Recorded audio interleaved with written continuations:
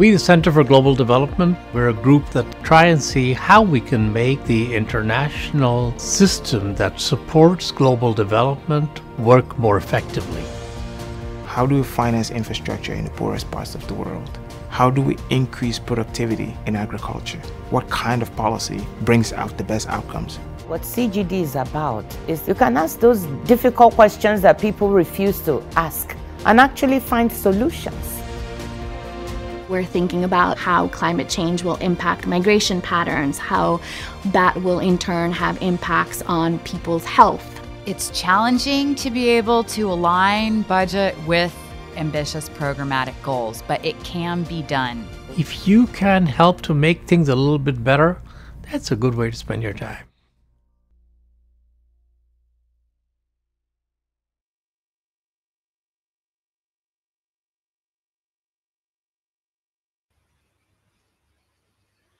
Good morning. Welcome, everybody, to this Centre for Global Development event on Where Next on aid funding of UK refugees.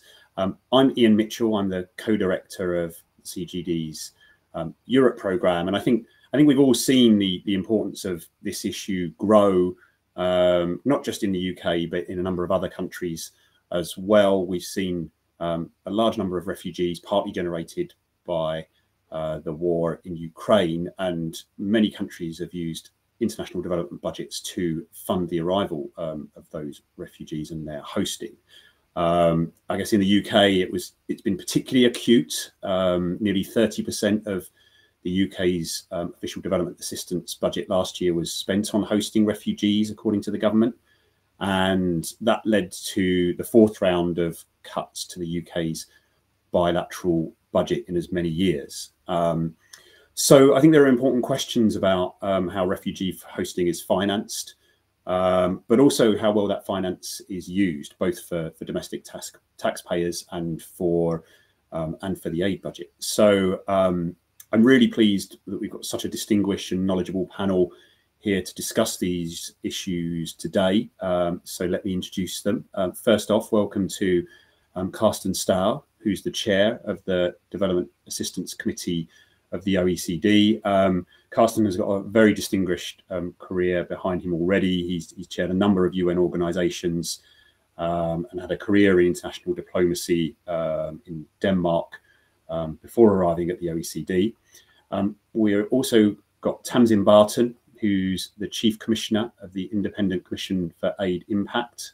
ICAI have recently done a report on this, which Tamsin will tell us about. And Tamsin also has a wealth of experience in senior roles at the Department for International Development and the European Investment Bank. So she understands both sides of this, I think.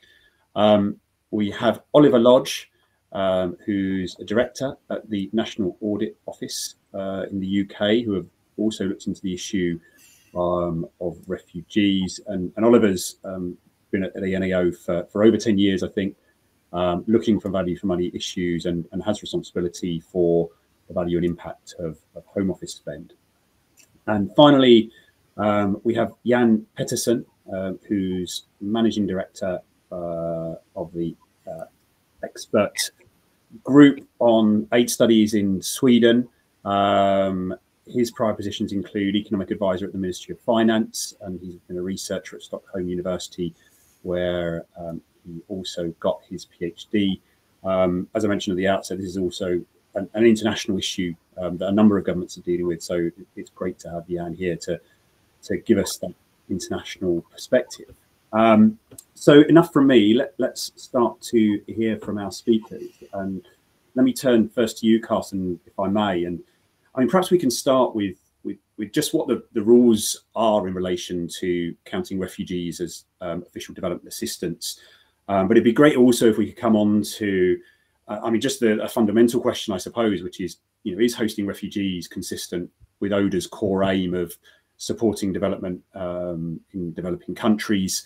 And then maybe you can tell us a little bit about some of the best practice you've seen from other countries and what you'd expect as DAC chair from the UK and from others. Thank you very much, Ian, and thank you for the invitation to join here today. It is, of course, this issue about ODA reporting of in-donor refugee costs is a very important topic to discuss. Appreciate the opportunity to be involved in that discussion.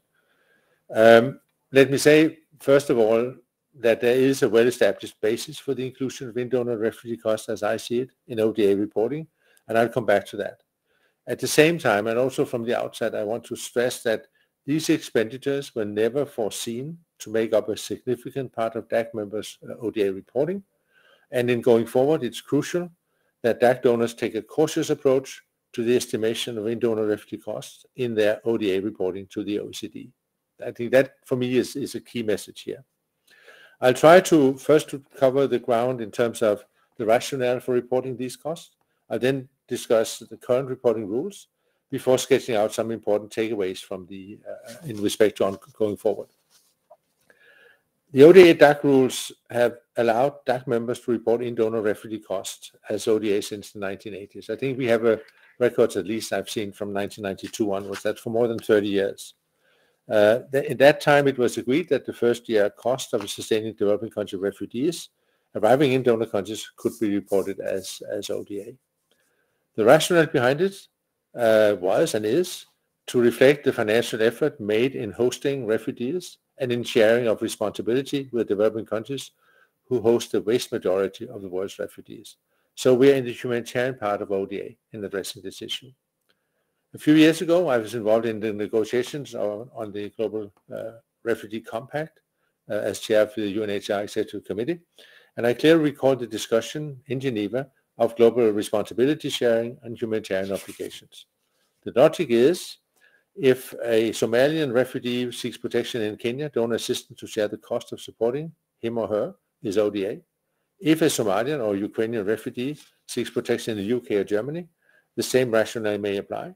However, with some safeguards, specific accounting rules for international flows, and transparency requirements.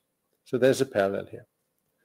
Now, if we look into the focus today, which of course is the United Kingdom, here in-donor refugee costs started to increase in 2014, with a first peak in 2016 during the European migration refugee crisis, when they represented 3% of net ODA.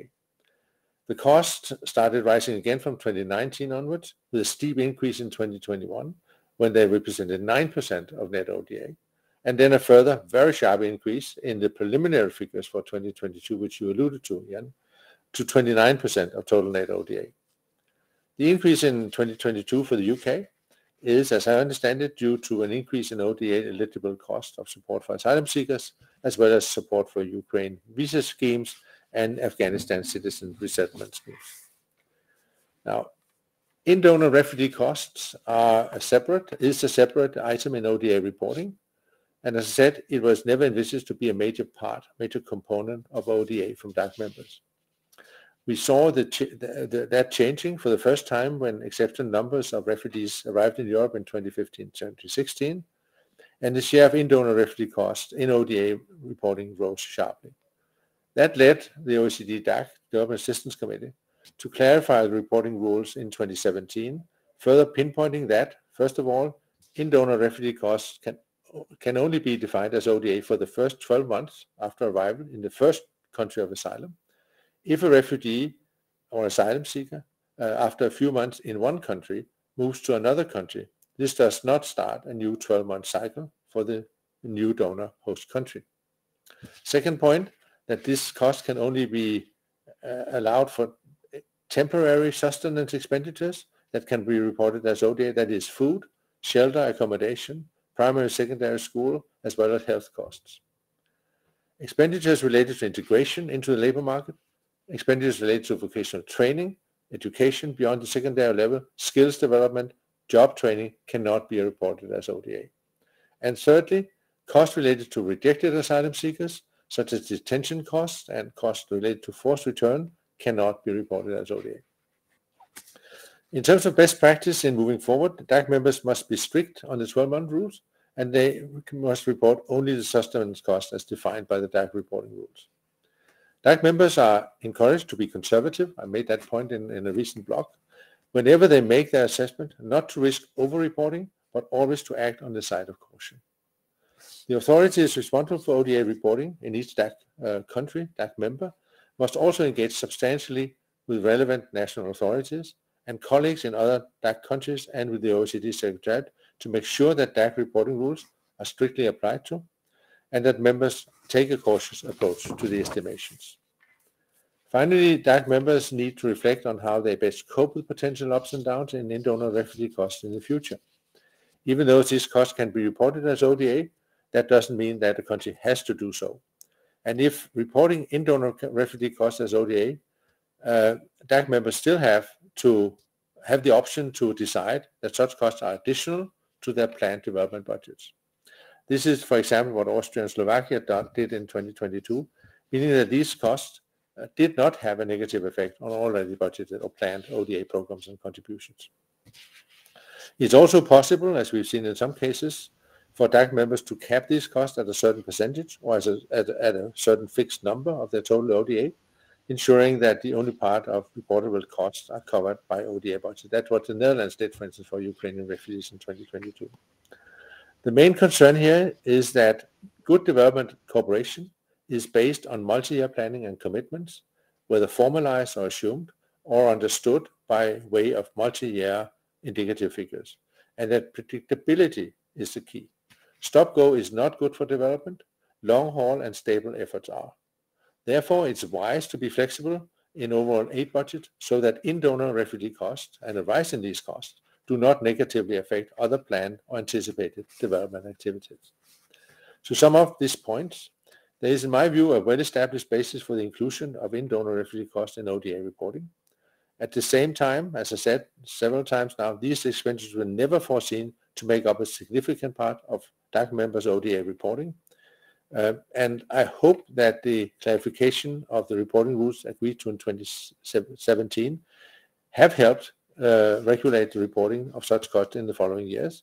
But with the Russian aggression against Ukraine, a humanitarian crisis this caused in Ukraine, it was only to be expected that in-donor refugee costs would increase dramatically in 2022. Let me conclude basically, therefore, by saying that if no other major wave of refugees arrived in the UK or Europe this year, it is to be expected that the share of in-donor refugee costs in ODA reporting will decrease again.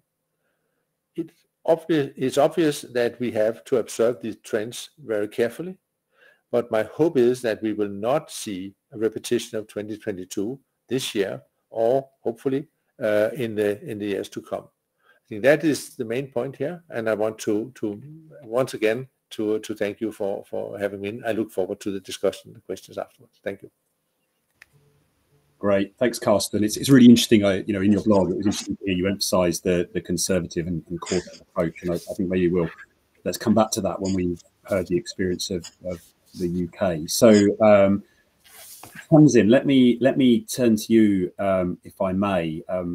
You've looked at this in great detail and had some access to information that maybe not public to help you reach your conclusions. So, how did the UK deal with the budgetary implications of asylum seekers and refugees? And maybe you can also tell us a little bit about the experience of refugees themselves and tell us what the UK can do better from your perspective.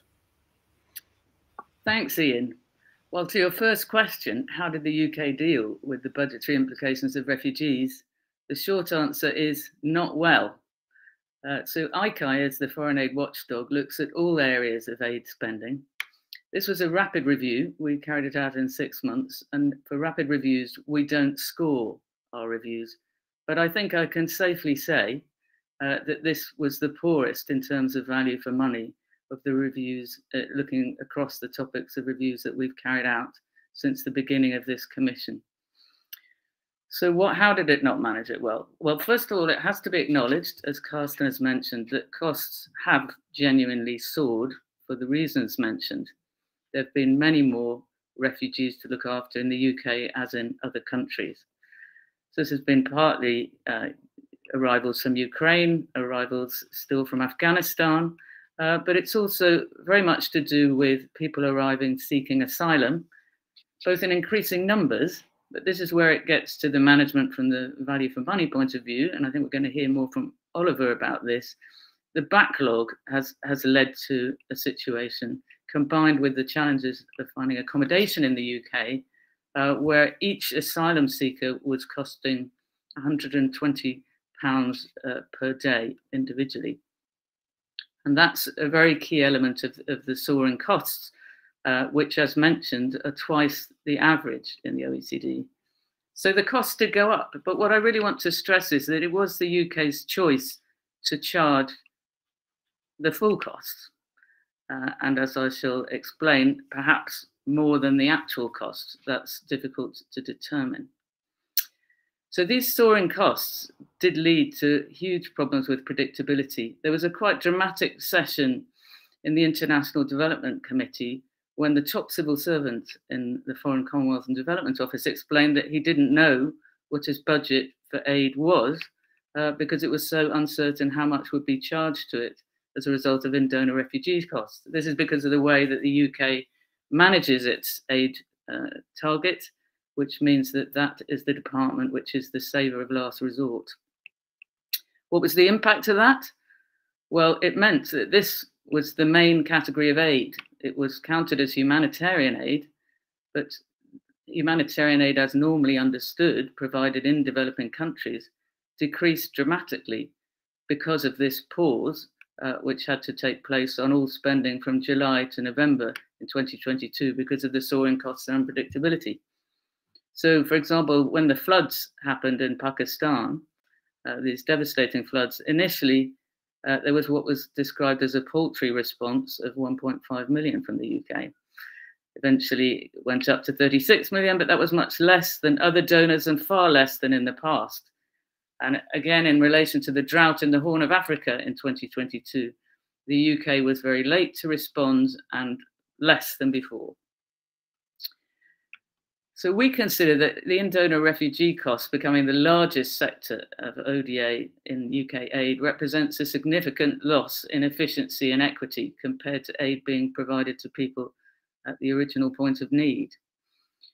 What is true is the government did respond eventually, and this is a positive, in temporarily increasing the spending commitment by 2.5 billion over 2 years.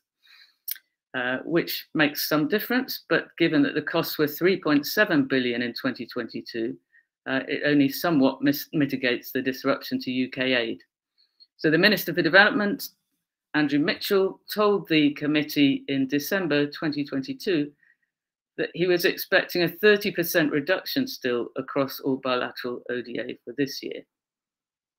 So in our view, this whole system where the charges from one department appear on the budget of another undermines incentives for the long-term planning, which will achieve better value for money and reduce costs. And we looked specifically at how the asylum contracts were managed, which is a very big proportion of this spend, and we found that they were managed very poorly.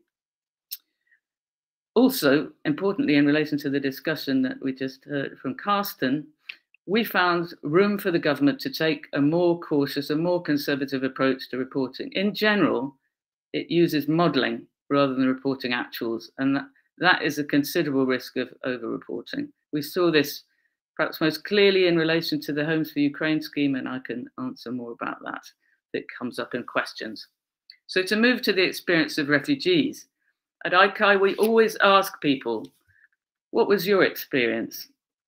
The people who are expected to benefit from UK aid to feed into our reports. The biggest problem for them is the backlog because they don't know what's going to happen to them. The other key point to make is there's a big difference as to who you are. If you're a Ukrainian, you're relatively better looked after. Afghans are probably next. And refugees through the traditional UN High Commissioner for Refugees scheme are no longer coming because they've been crowded out. If you're an asylum seeker, your experience is broadly going to be worse. And there are many differences in different parts of the country, from hotel to hotel.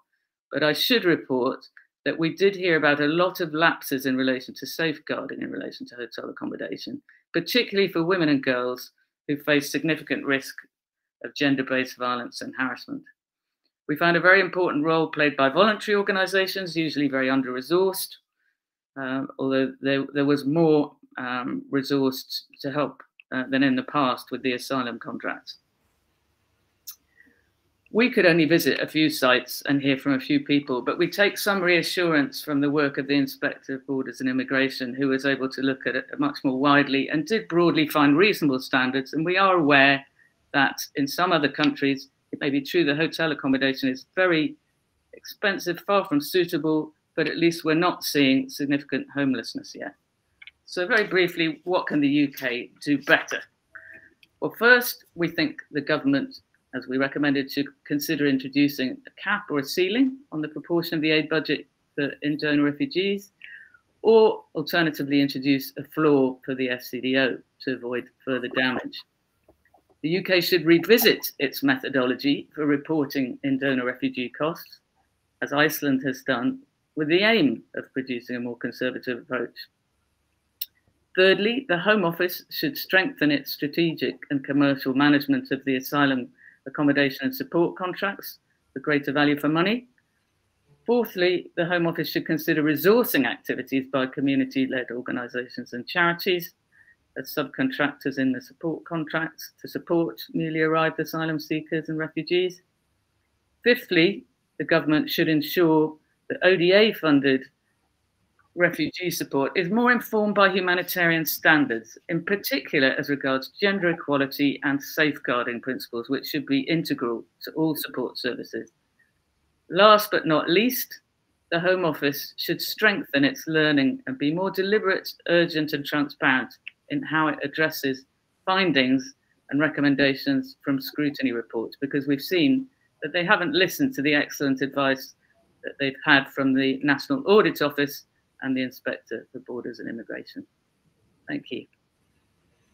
Great, thank you, Tamsin. I mean, you've put that very calmly, but there's some really damning conclusions from your report there. I mean, to be the worst value that you've seen in your role. I mean, you and I have spoken about this before, but I find it incredible that the UK has a well-managed system of spending reviews and accounting officer responsibility for public money that for some reason, because the aid target is treated as a ceiling, has been completely thrown out the window. And as you said, the permanent secretary for FCDO in the year doesn't know what budget he will have. I think it's an incredible set of circumstances. And just maybe one question that as we get into discussion at the end that I can put on Carsten's agenda is, if we do find that the UK has, through its modelling, overstated its refugee costs, it would be interesting to know what that means from a DAC and data recording perspective. So perhaps we can come on to that in a minute. But the other half of what you said, Tamsin, takes us neatly on to Oliver's remarks. And it's clear that the government is spending more on this than it needs to, and I think the Home Office has ambitions for reducing those costs. So, Oliver, let's turn to you. How is the Home Office progressing on reducing those cost pressures? What does it need to do? What more does it need to do to achieve value for money in those expenditures for hosting refugees? And is there anything Carsten emphasised, predictability and avoiding ups and downs? Are there processes in other parts of government that allow departments to deal with these lumpy areas and unexpected flows of costs? Over to you. Thanks, Ian. Well, look, thank you for inviting me here today. And we've heard already from Carsten and Tamsin lots on the rules around in-donor refugee costs and the implications and impact of the current situation. What I'll do is focus on how the Home Office is controlling or trying to control an element of those costs, so not the totality. We've done some work looking at the Home Office's spend on asylum support. And to set the scene, in 22-23, the Home Office spent £3.6 billion on supporting people seeking asylum. So that is in the form of payments to help them when they're destitute, and also providing accommodation. Not all of that scores as ODA because of some of the rules Carsten mentioned, but clearly it presents a growing and significant proportion of our ODA commitments. And that 3.6 billion is 2.2 billion pounds more than the Home Office budgeted for that financial year. So a significant growth, more than double the previous year, and a lot more than it expected. And it had to be supported by payments from HM Treasury within the year to help it meet those demands. Put simply, the reason costs are increasing are, as Tamsin said, that the Home Office is supporting more people for longer and in more expensive accommodation. So the use of hotels is growing. And to set the scene there, in March 2023, there were 173,000 people waiting for a decision on their asylum claim. More than 75% of those people had been waiting for longer than 6 months. And that equivalent figure from back in 2017 was 43% of people had waited for more than 6 months. So you can see that it's growing. People are waiting longer. Of those 173,000, 109,000 were in accommodation paid for by the Home Office. And 48,000 of them were staying in hotels, which, of course, much more expensive than what the Home Office calls dispersal accommodation in the private rented sector. So a significant challenge, and the Home Office is doing a number of things to try and meet this challenge and get on top of it. So you will all be aware of policy changes in this space, the Nationality and Borders Act, the partnership with Rwanda for third country asylum processing, and the illegal migration bill coming through Parliament at the moment. What we focused on was the operational changes the Home Office is trying to implement. So it's Asylum and Protection Transformation Programme, which put simply is trying to do two things. Firstly, speed up the processing of claims. If claims are decided quicker, people are supported for less time. And secondly, find a more cheaper accommodation out in local authorities through those contracts Tamsin mentioned, so that they can reduce the use of hotels and save money that way. So how are they doing? I'll start with accommodation. When the Home Office started this programme, it had incredibly ambitious aspirations to find an additional 500 beds each week in local authorities. It quickly scaled back that ambition, such that it wanted to find 350 beds a week. But when we looked in the year to April 2023, it had found on average 48 beds a week. So way off its ambition, and part of the reason, worryingly, was that it was failing to coordinate its different calls upon local authorities. So at the same time as trying to find these beds, it was trying to find places for accommodation centres and dealing with other pressures in the asylum system. And as local authorities were being contacted variously by different parts of the Home Office, that was straining relationships and making it much more difficult for the Home Office to achieve what it wanted to achieve. The picture is slightly better on their efforts to speed up the processing of claims. So by April 2023, the Home Office was making around 1,300 claim decisions each week. That's about double from July 2022. And its aim there was to meet the Prime Minister's commitment to clear the backlog of older legacy claims by the end of December this year. Our analysis shows that in order to do that, they would need to be making 2,200 claims a week, decisions a week. So there are still a little way off that. But more worryingly, we did have some concerns about the extent to which these improvements in productivity they are making are sustainable. So to get up to 1,300 decisions a week, the Home Office is focused on streamlining processes for claims from high grant countries, countries where claims are more likely to be positively decided. So there are questions about how replicable that will be for the remainder of the backlog. I think there are also questions about the number of what are called administrative decisions that are taking place more recently. So a focus on claims that are either withdrawn or implicitly withdrawn because the person claiming asylum hasn't complied with an element of the process. So can they sustain the level of progress they're making on the backlog?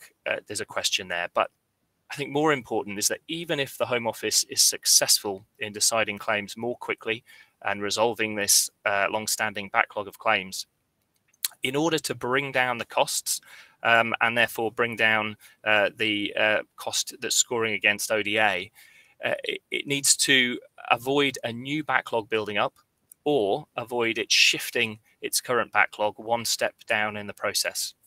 And our report raised a real risk that actually in speeding through claims very quickly, that backlog could shift to the immigration tribunal system. And that matters because people can continue to claim support and live in accommodation provided by the Home Office until they've exhausted all rights of appeal on their claim.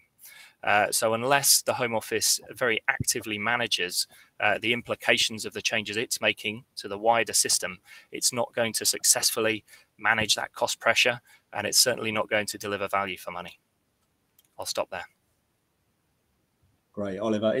It's fascinating to hear, you know, almost everything the Home Office is trying to do. If you live in the UK and read the newspapers, you know, nearly everything you've mentioned is featuring in, you know, in a high profile way. So, you know, from streamlining the process for some countries, that's hit the headlines.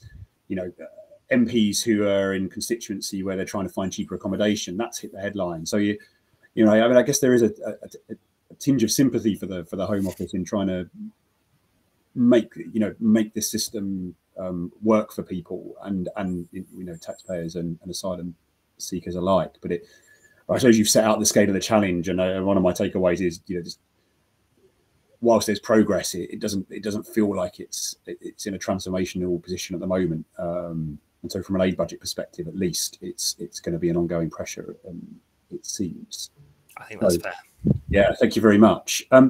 So let's now zoom back out again and get more of an international perspective. Jan Pettersson from the Swedish Expert Group for Aid Studies is with us, and you've studied this from a Swedish perspective, Jan, with the reports, and there's also been some Swedish movement in Swedish policy on this, which I don't think you're claiming, but I'm sure you had some influence on. So could you tell us first how Sweden is dealing with the costs of asylum seekers and refugees in terms of aid? How did that connect to your work? I think a cap is one of the proposals that's been considered. So perhaps you can tell us how that's working and any other international perspectives that you're aware of. Thank you very much, Ian, and maybe in particular, a big thanks to Tamsin and our sister organization, ICAI, for a very interesting review. Almost everything I say can be found in the EBA working paper published in December 2022, and I think that Nicole kindly posted a link to it in the chat. And I think it's important to say that we, in that report, do not study any effects of services provided in Sweden. I think maybe the greatest similarity between Sweden and the UK is that we've managed to construct a system that is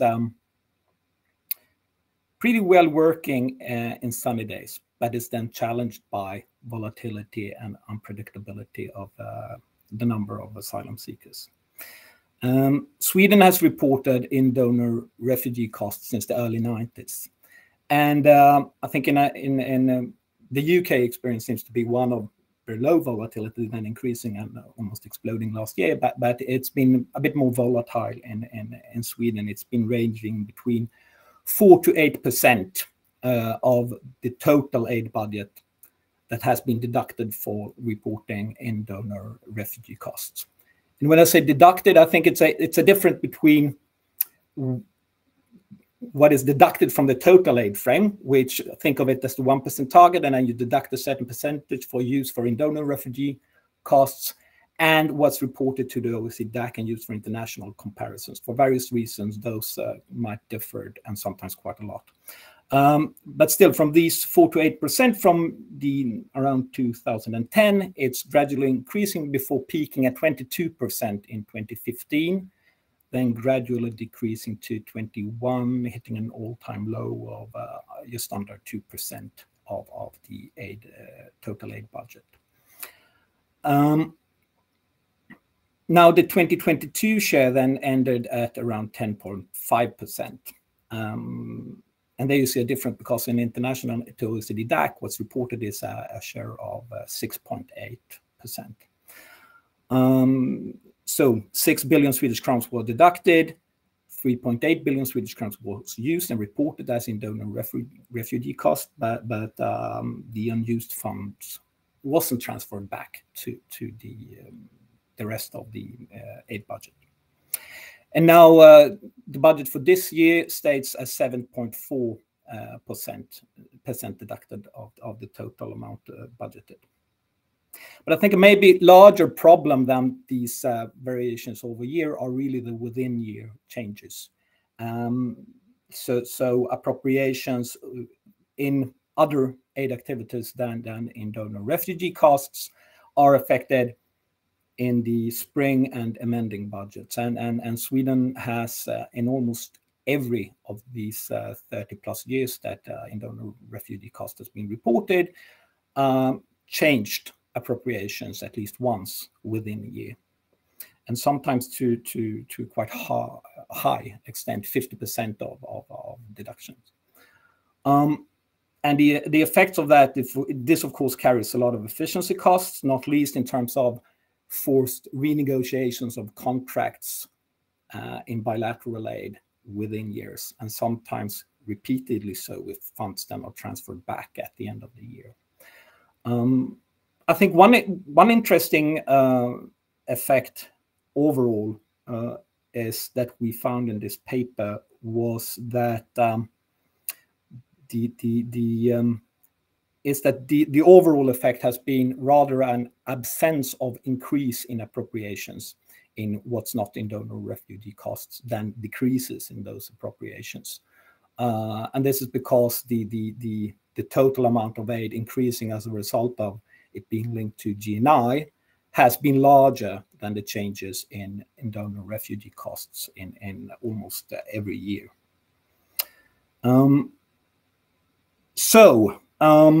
Let me say a bit about the cap. So in this year, the Swedish government announced a cap of 8%. So no more than 8% from the total amount of aid will be deducted. And this is essentially a floor on Swedish aid that is not in donor refugee costs. But it might also be a ceiling because there's no announcements or commitment to also transfer back unused funds. And looking back, this 8% ceiling, it would historically affected Swedish ODA in 8 years out of 31. And it's really an effect of, it will really affect Swedish aid only in exceptional years. So it will not have any effect in normal years. As I said, it has been varied.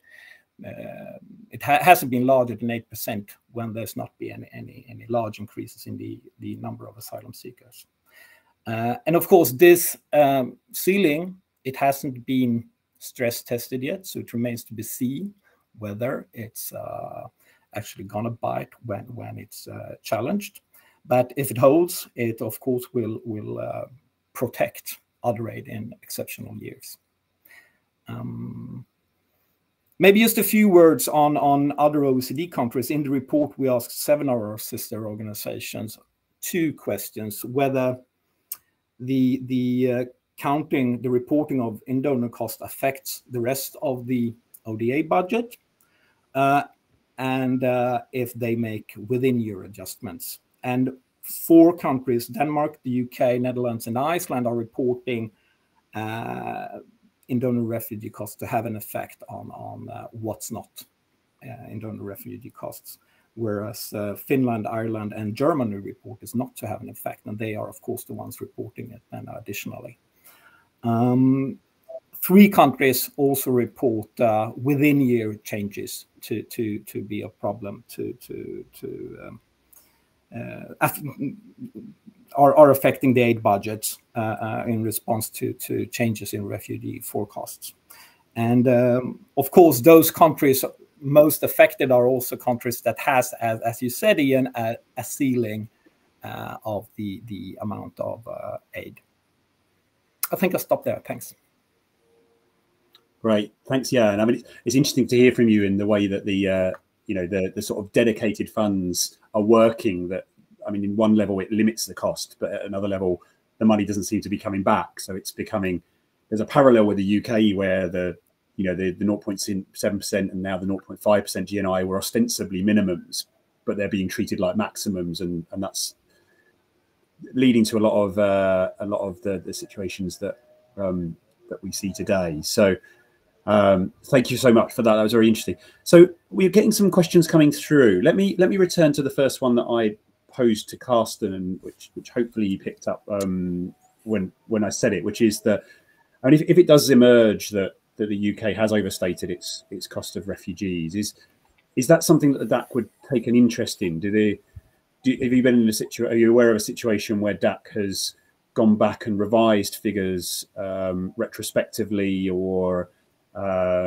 adjusted its historic records? It's not the DAC's responsibility to manage UK policy, but you know, the counting that DAC does is obviously quite important, especially with the prominence of targets in the UK. No, it's a good question, and let me first of all say, of course, that the OECD is not an adjudicating body; it's not a court of law, and we don't have judges sitting there basically sentencing countries to whatever kind of punishment we deem to be fit. The way that the OECD work is much more collaborative. What the UK has produced now are preliminary figures.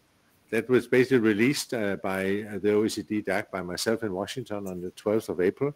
And there's now work going on for the next few months that would consolidate those figures. That means that the dialogue between the UK authorities and the DCD Secretariat, the people that do the statistics at OECD, in order to consolidate, to see whether there are any discrepancies, anything that we don't understand. We ask questions, you answer questions. So there's basically a kind of, as I said, a firming up of the figures and making sure that these are really understood in the right way. It's also very clear that what we see is basically that process of consultation, of consolidation, working normally in the sense that if there are things that we need to enlighten, we can have that discussion. It's also very clear that we have encouraged, the OECD has encouraged countries to come forward with their methodology on these issues. And there's to a certain degree a community of practice between the 32 members of the OECD that deals with this reporting, the reporters of the various ministries, and to try to be sure that we share methodology, that we discuss methodology, that you have a community of practice, so to speak, on that in essence at least. And so that there's peer relearning and there is a kind of professional discussion around these figures.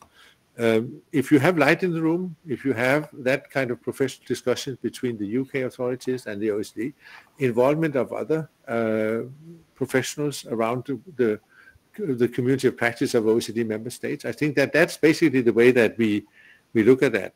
And hopefully out of that, if there are any concerns, if there are any mysteries, and if there are any things that are not stones that are left unturned, we hopefully we can do that.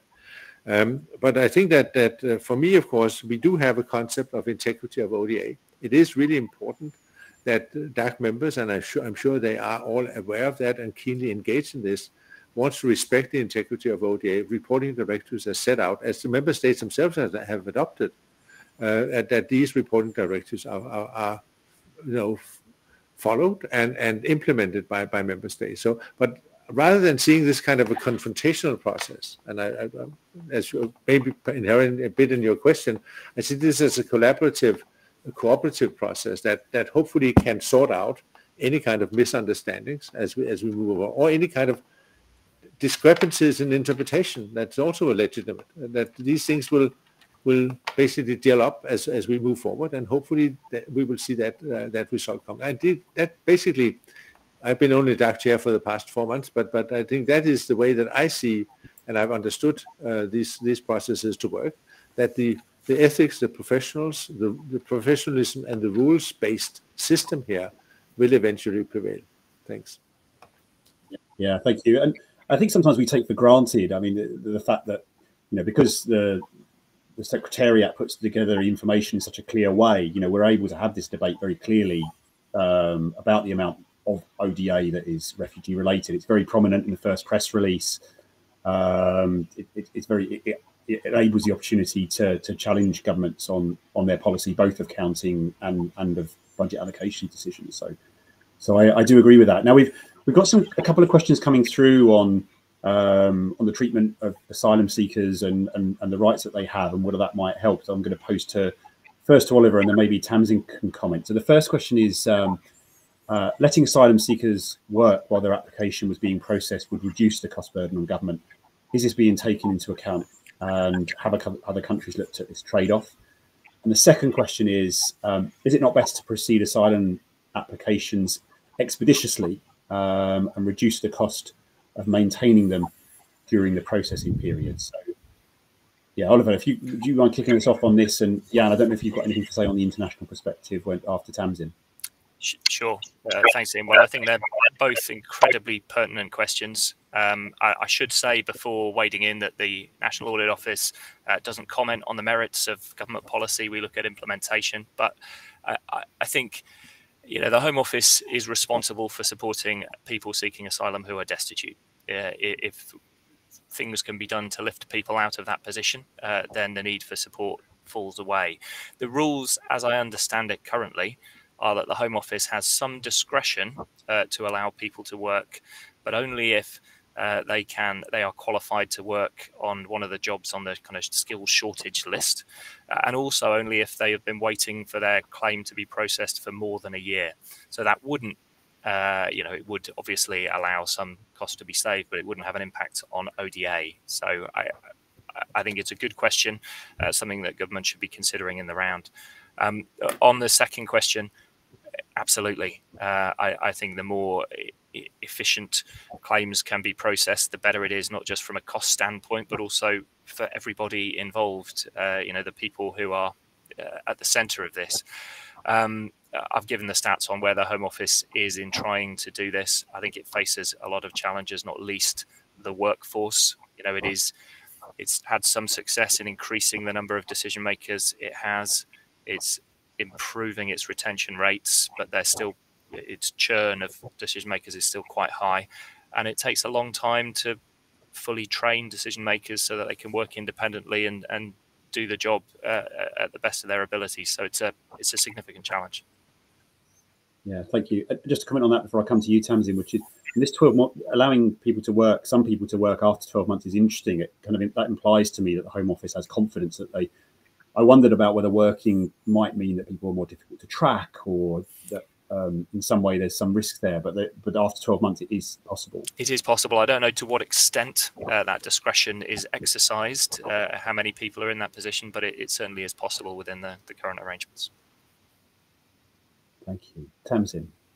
Yes, thanks. I'll just add briefly to what Oliver has said. And we too, we're not meant to be commenting on government policy on an area like this, because that's not really our remit, which is to scrutinise ODA. But we do, for example, we did a review looking at youth employment in the Middle East and North Africa, and it was very striking that the UK was at the forefront in the Compact for Jobs and pressing countries like Jordan and Lebanon to give work permits to refugees there, and we're supporting that.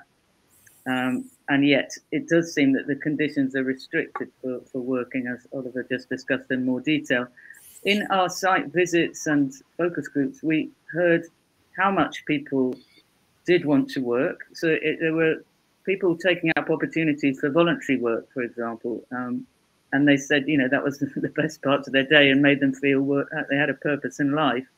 And we did see in some cases people who were working.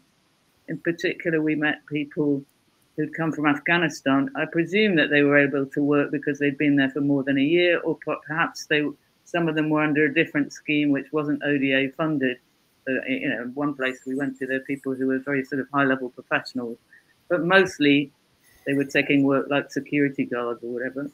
And even if that was a considerable step down from their past occupations, they were much happier working than not working. So definitely from a perspective of people's well-being, that we can say, we heard clearly from them, it would be an improvement. And clearly, if the policy were changed to allow them to work before 12 months, then that would have a positive impact or lesser negative impact on the aid budget. Yeah, very interesting. And I think if you look at the the Ukrainian experience, I haven't got the latest figures in front of me, but at least even in December, at least half of the arrivals from Ukraine were working. And then if you also wrap in the fact that many of those people were staying, in Homes for Ukraine schemes where the hotel costs were obviously the payments made to people hosting refugees were nowhere near the same level of cost as hotels. Yeah, it gets you much closer to a model that's affordable, and along with the point you've made about sort of the well-being effect of working. Yeah, can I just pick up the Homes for Ukraine, because I don't know if anybody has asked about it, but I think it's, the department responsible for Homes for Ukraine is not the Home Office, it's the Department for Levelling Up Housing and Communities, or the local government department, and it passed on funding to the local authorities. That's a department that didn't previously manage ODA and has, very limited experience of it, and that's where you could see really evident issues of potential over-reporting. All of the cost charge have the potential for over-reporting because they're based on models, and the Home Office doesn't have accurate, certainly not real-time information about who's coming into the country and when they leave, to allow actual costs to be charged. And then you get specific estimates in relation to areas like, health demands based on age and school, etc. They're all estimates. In relation to local authorities, then there was an estimate of how much would be what we call odable, chargeable to aid. And clearly, it wasn't practical for local authorities, which had no experience of this issue, to think through what could and couldn't count as aid on, in relation to specific services. So there did seem to us to be an even higher risk of over-reporting there. And I think that has pretty much been acknowledged by the government, because you're seeing that the Treasury has brought in a lower tariff this year. And what that funding is, so it's not going to hotels, as you mentioned, on the whole, or very rarely is it going to accommodation, but it's basically going to local authorities. So it's it's very helpful to them in providing the resources for them to do more for refugees, but it's in effect going into their general pot. Yeah, and just to comment on that too, because this is at the heart of the issue, I think. I mean, when CGD has done work before on supporting refugees and asylum seekers and made the case for work, I mean, an integration, one of the things has been to make it worthwhile for local authorities to put their hand up to receive people that are arriving, and so that makes the case for a subsidy or more than the cost, if you like. But then when it comes to counting the costs, then the costs aren't necessarily as much as the local authorities are receiving. And it's interesting the Treasury have adjusted that amount of money. I didn't know that. So let me, Jan, you wanted to add something on asylum seekers' right to work. We've also had another question come in just for you on how the 8% cap was arrived at, what the process was for settling at that level.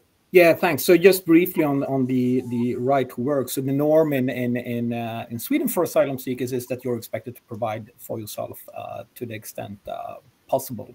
So as soon as you're acknowledged to be in the reception systems, a kind of identity card, and a non-valid identity card allows you to open a bank account and also works as a work permit. And I'm sorry that I do not have any figures on the shares of asylum seekers in the systems actually being employed, so I cannot answer that obvious follow-up question. But so that's the, when it comes to the 8%, why 8%? So there's actually no discussion in the budget bill of the 8%. So one answer would be that I simply do not know that. But looking historically, the highest share of deductions within normal years have been 8%. So maybe a kind of reasonable way to think about it is that this is an attempt to try to shelter other ODA from in-donor refugee costs during exceptional years. It's also interesting that the only party that was actually arguing actively for a cap was the Christian Democrats, and they were arguing for 10% cap. So it was really a win for them, ending up at 8%, I think. Thanks. Great, thanks, Jan. So we're coming into the period where we're going to need to make some closing remarks. I'm going to pose one more question to Carsten, if I may, and then perhaps I'll go around the panel in the order, just to have 30 seconds more on what you would prioritize, or what you think perhaps the key issue is to focus on, recognizing, of course, many of you won't be able to comment on policy, but what should be the priority in managing this is the general question. But because I just wanted to touch on, you've emphasized the importance of integrity in the ODA statistic, but also perhaps that, counting refugee costs has been a long-standing position. I mean, do you detect any movement from this among members? I mean, presumably, if we look at some of the stats we've heard from Jan, I mean, actually most treasuries and finance departments are not in the mood to exclude more of these costs. So is your expectation that members won't seek any fundamental changes to how we do refugees? And your final remark on what you think the priority should be going forward? Thank you, Jan. I don't detect among members a very significant appetite to review this issue from the get-go, basically, and start at scratch. We may come back to changes and adaptations and minor adjustments, but I don't see that basically the fundamental changes to the rules coming up. But I think that for me, the important thing here is that we have to distinguish between Ukraine and other refugees, because the Ukrainian situation in 2022 was unique. And it was basically having 7-8 million people coming into Europe from another European country. And it created a lot of sympathy, a lot of movement, and a lot of support, and a lot of ingenuity in finding ways to deal with that burden and that issue, that challenge, that responsibility. So I think that is a unique situation. I'm much more worried or much more concerned about, you could say, the normal pressure of other refugees coming to Europe, other asylum seekers coming to Europe, how the trend will be on that. And that's something that we need to keep an eye on. I do hope that the 12-month rule, and basically the understanding that 12-month rule actually starts when a refugee and asylum seeker is crossing the borders into the first country in Europe. I think that's something that has to, if you talk modeling, if you talk assumptions, then you have to take this into account. We would need to see how those figures will develop, and then we may need to address it. I don't think Ukraine is a good basis for doing that. I do think that the normal, say, migration patterns are more interesting in this sense. And there we are still, I think, in early days, and to see what are the structural elements that we're dealing with. And some of these structural elements may be of a size that we will need to address it. But I think jury is still out on that one, and I don't think we have any. It's not in our work program, so to speak, right now, to take this up in a more systematic way. Thank you. Right, thanks, Carsten. Understood. Yeah, and I mean, you're right. The Ukraine situation is unique, both because of the acuteness for donor countries, and because it's unusual for the source country to be European. But I mean, as we were hinting, maybe there's some lessons for how we might do refugees and asylum seekers more generally, at least in the UK, in terms of how they are housed and their rights when they're here. So maybe we can look back at that. Tamsin, let me just turn to you for 30 seconds of closing remarks, if I may. Thanks. Well, I feel a bit like as with Oliver's report, that if you come up with a solution in one place, there's always a risk that it ends up being a problem in another place. But the two big things to look at here are, first of all, protecting the main aid budget so that there's a more efficient and equitable way of using it for the people that most need it. So I think the cap is probably the best solution to that, but the system isn't working. And then there's the overall situation for the taxpayer, which is also clearly important. That system does not work well under the pressures that we're seeing. So we certainly hope that Oliver's report is going to help the Home Office in particular change the way that it's managing refugee flows. Yeah, absolutely. I mean, on the first point, Russia invades Ukraine and the consequences, the UK and a bunch of Western countries cut their aid budget, which I always think is a remarkable impact on exactly your first point. Let me turn to you, Oliver. Great to have NAO focus on this. Any final remarks?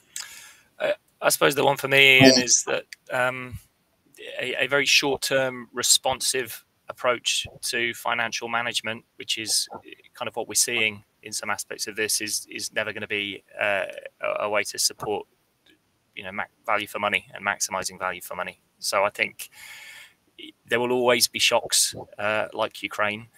What's needed in the structures that we have is a better way to absorb and smooth the impact of those shocks, rather than just taking reactive measures that then destabilize what it is we're trying to achieve. And I don't know that I've got the solution to that, but I think that some of the things that have been discussed today are potential solutions, and there's definitely room for a conversation around them. Very good, very good. Jan, we come to you. Any final reflections? Just a quick thing on system design. I mean, Sweden is most likely about to enter NATO. And with that comes, of course, a discussion of how to report on the 2% of GDP, the new volume target that we are about to enter. And I mean, it will not be, exceptional changes in other expenditure areas like pensions will most likely not have an effect on the defense budget. And so I think that there are similarities and differences, but I think that it makes sense to treat ODA with the same care and respect as I think that NATO members are treating their defense budget. Thanks. Yeah, great. Look, all that remains to say is thank you very much to our speakers. CGD will be continuing working on this issue and trying to find the solutions that are going to work for taxpayers, asylum seekers, and developing countries alike. So stay tuned, and thanks for joining us today.